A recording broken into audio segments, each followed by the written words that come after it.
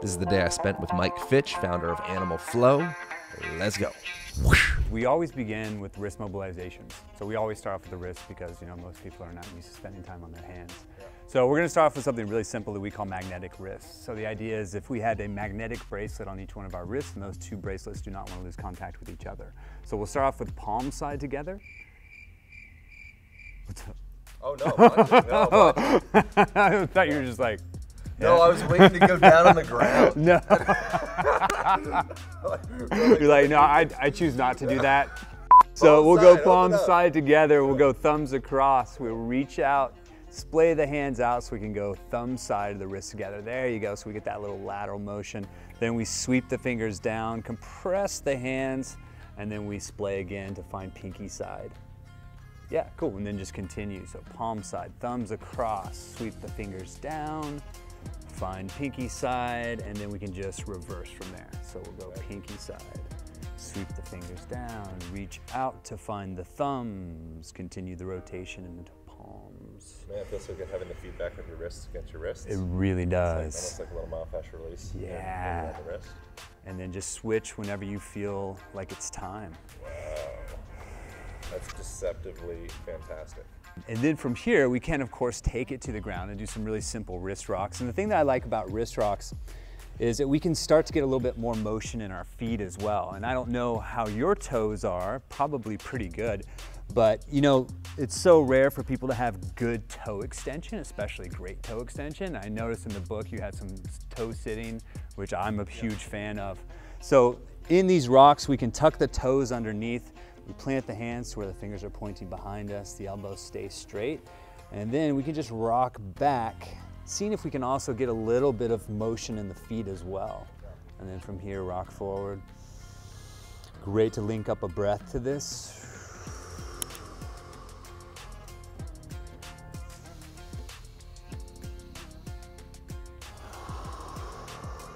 And then we can take it for a couple circles. So we can go clockwise, left thumb, shoulders in front of wrists, right thumb, fingertips and toes. And then you can alternate, continue in one direction, whatever feels good.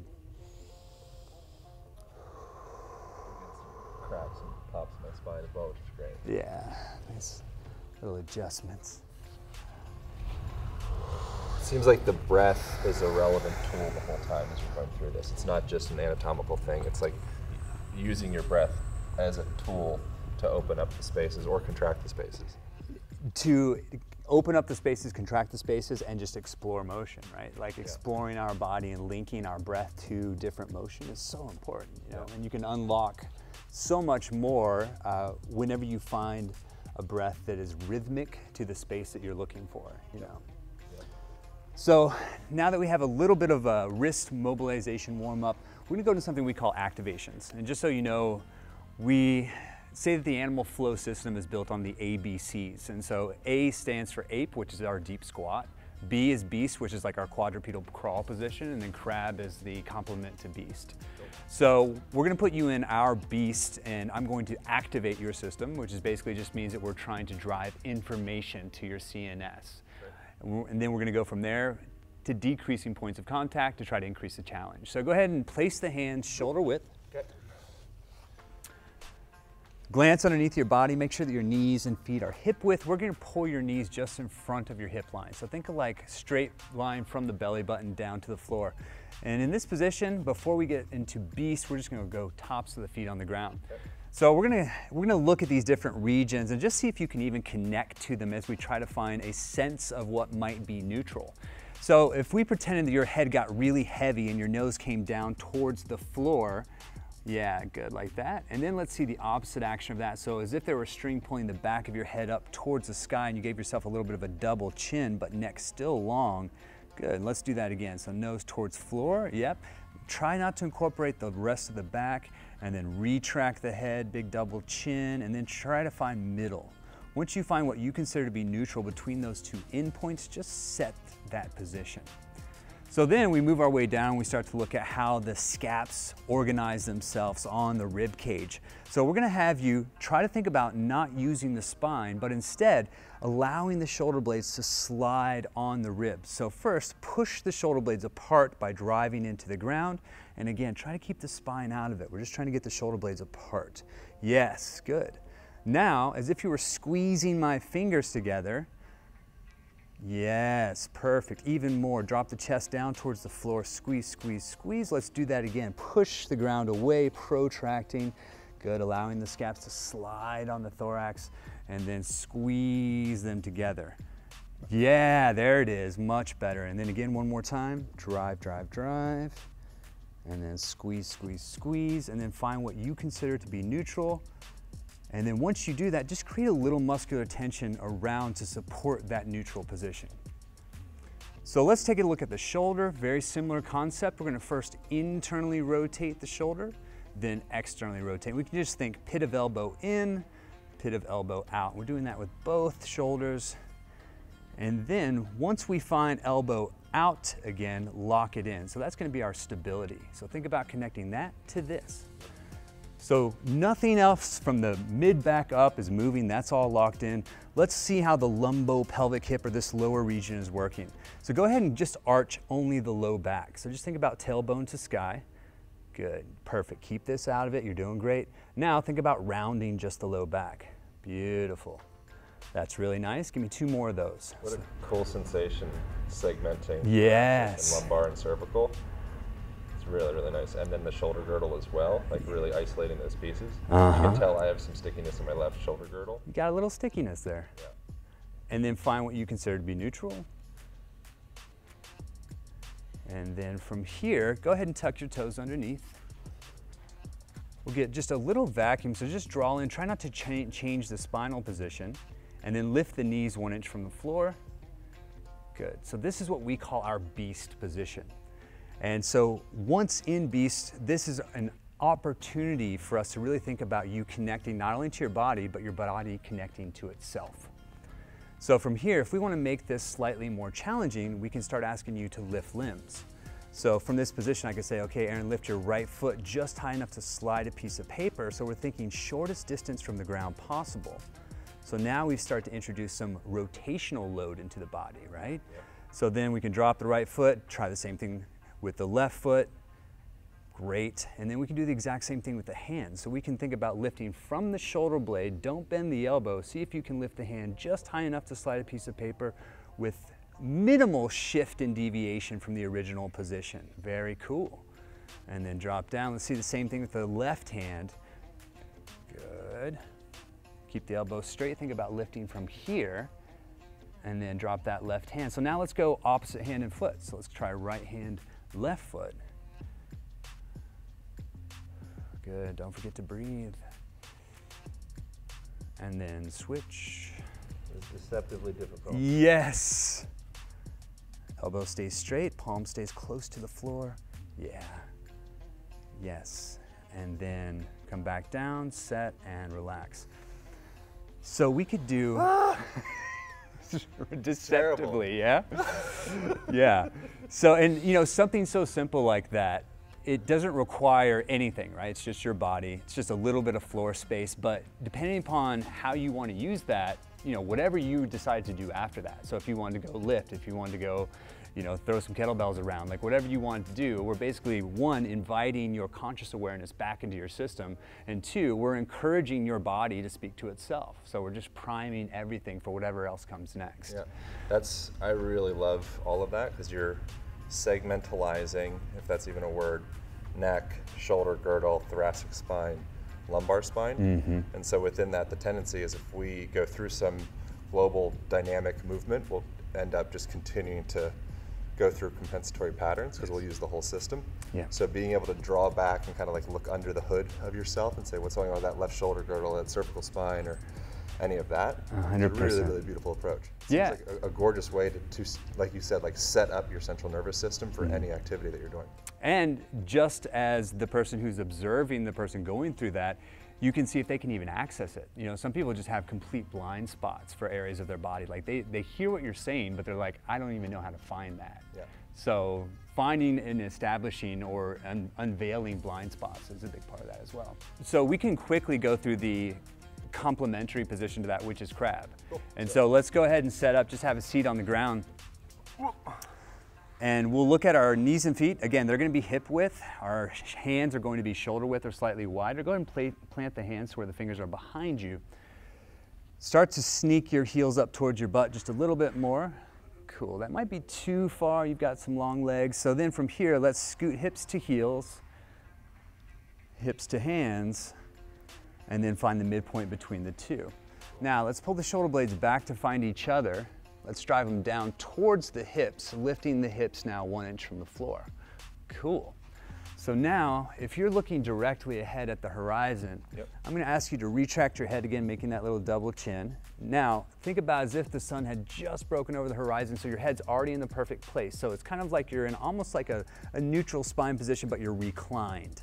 Yeah, so now we're loading all this stuff back here. We're loading the tissues on the back side of the body much more so than the previous position or the beast, but we can go through the same stuff. So let's start with the foot. Lift the left foot just high enough to slide a piece of paper. Right. Yeah, and then really anchor in through this glute. Hold that position, maintain the corkscrew, keep all of this active. Yep. And then drop the left foot, lift the right foot.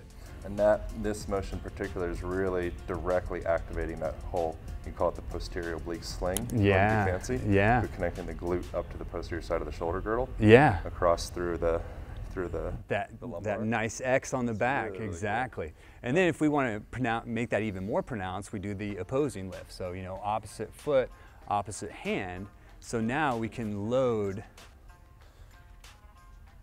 Yeah, so then the foot that's in contact with the ground, the hand that's in contact with the ground, now we're seeing that real oblique, posterior oblique connection. Yeah, so like a spiral pattern straight from my hip across. All the way across. Through my thoracic spine up in my shoulder. It's really nice. Yeah, and it's just simple. Do the other side just to complete that connection.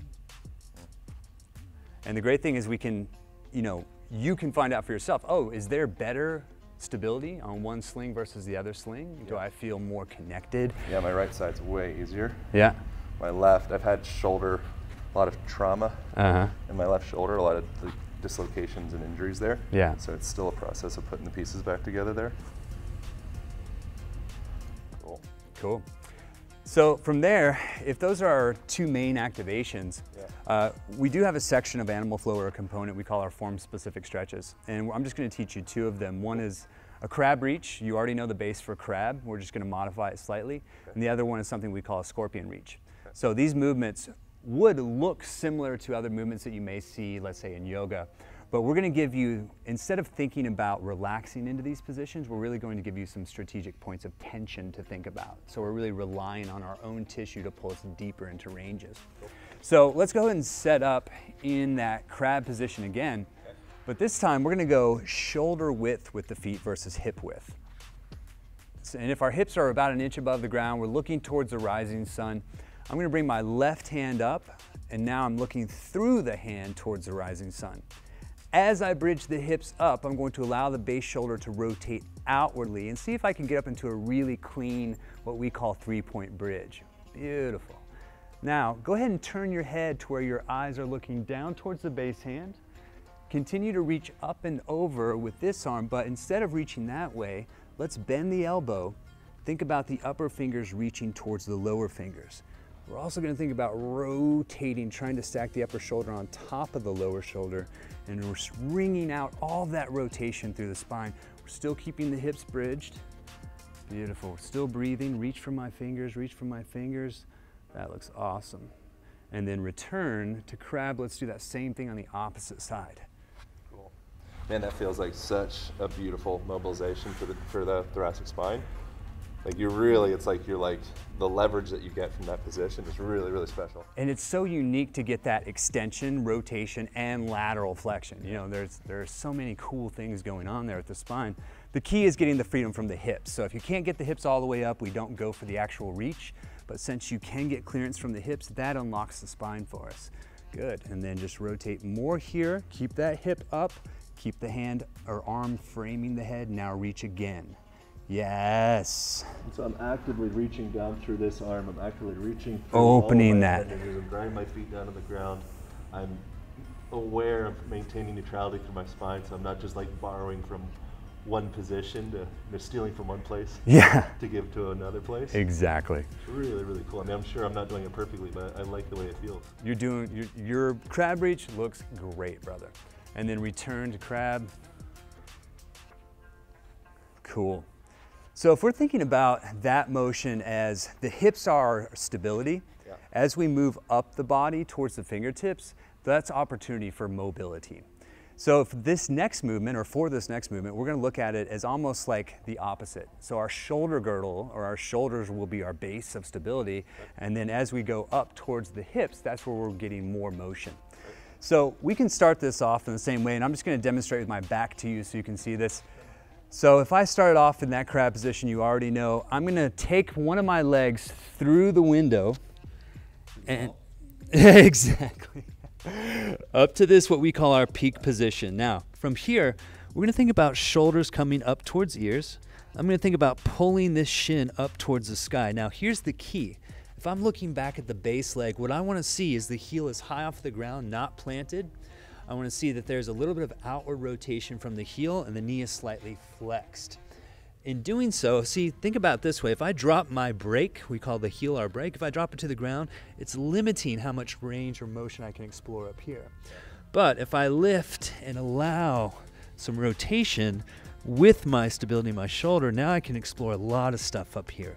So I'm just going to walk you through this. Let's set up in that crab position. And lift your right foot, left hand.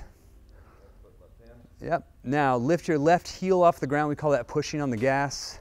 Right leg comes through the window we've created. Plant the hand shoulder width and start to bring that reaching leg up. Cool. Now I'm just going to position you a little bit here. So let's bend the knee. Think about this scorpion tail. Let's get the heel high off of the ground. Slacken or flex the knee just a little bit. Make it soft. Rotate this out as you open the upper hip even more. Yes. Shoulders shrug towards ears, eyes come back to the base foot. That's it, buddy. Now, I want you to create so much tension with this leg that if I were to do a pull-up on your leg, I could. So resist me pulling down. Yep, cool. And then I'm gonna go away, awesome.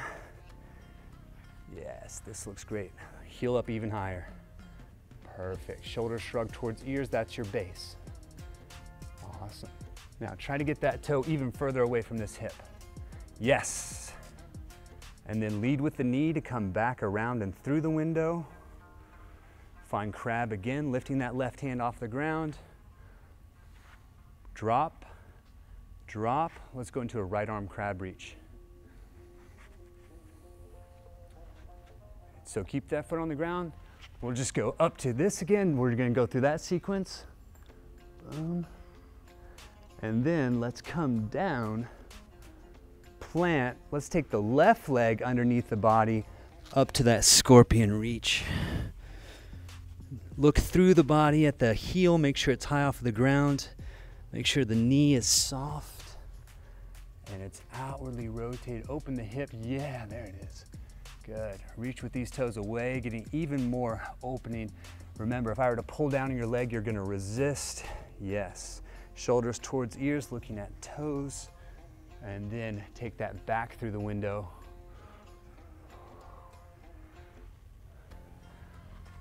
Plant. Let's go for a left arm crab reach, because these two movements really enjoy each other. Keep those heels on the ground. And return. Well, cool. How often would a person do movements like this? Is this like a daily thing? Is this like a wake up thing, before bed thing? Yes, yes, and yes. So wherever they can fit it in, but the activations, great first thing in the morning, you know, ground the system, like wake everything up. Those form specific stretches like the crab reach and scorpion reach, those are great little breaks, you know, so if you want to do them as part of a warm up, as part of your cool down, just when you've been sitting at your desk for a little while, like that's perfect. How long should this practice take? if you're using just those 2 movements, you could circuit them, so you could just continue to perform them back to back for however much time you had. I like to think about doing them multiple times a day. Sweet. Yeah. All right. I appreciate that. Yeah, brother. Hope you guys enjoyed that. If you did, press the subscribe button below so you can catch these videos each week. If you have any questions for me or Mike Fitch, drop us a comment below. I also recorded a phenomenal podcast with Mike that we recorded right after this workout. So check that out. Appreciate y'all. That's it. That's all. Peace out.